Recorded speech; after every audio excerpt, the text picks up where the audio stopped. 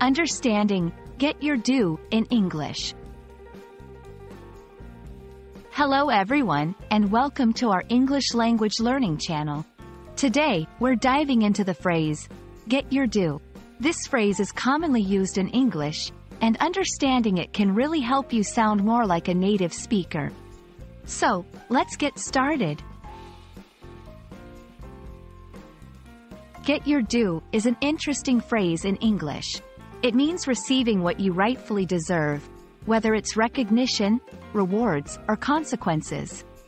This phrase is often used in situations where someone is finally getting the acknowledgement or outcome that is appropriate for their actions or efforts. To better understand get your due, let's look at some examples.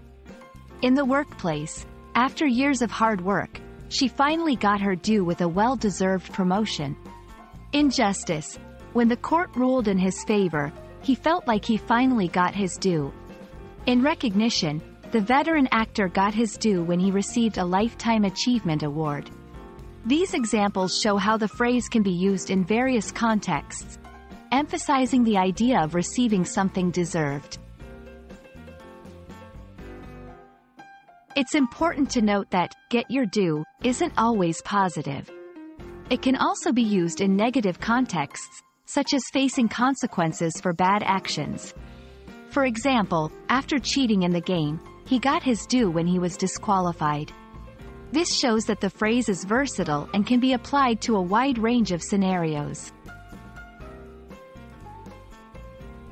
I hope this video helps you understand the phrase, get your due, and how it can be used in English.